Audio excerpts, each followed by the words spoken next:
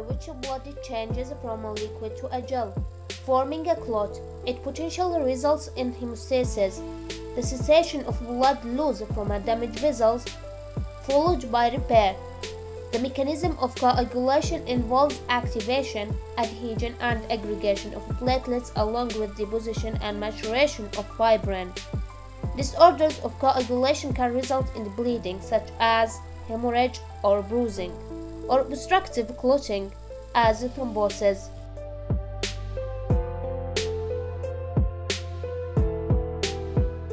The coagulation cascade of secondary hemostasis has two initial pathways which lead to fibrin formation.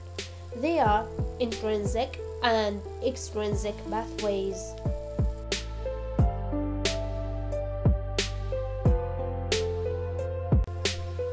Extrinsic activated by binding with the tissue factors, which form a complex with factor 7, finally leading to activation of factor 10.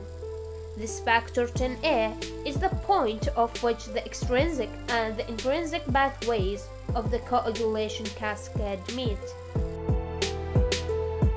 The intrinsic pathway consists of various coagulation factors activating each other in a chain reaction. At its center complex with an additional cofactor is formed. This complex now activates factor 10. Since the two pathways merge at the level of factor 10A, this factor has a pivotal role in the coagulation cascade. Further down the cascade, factor 10A in combination with factor 5A activated thrombin. One molecule of factor 10A can catalyze the formation of 1,000 molecules of the thrombin. These large amounts of thrombin cause the further activation of platelets and the enhanced formation of fibrin.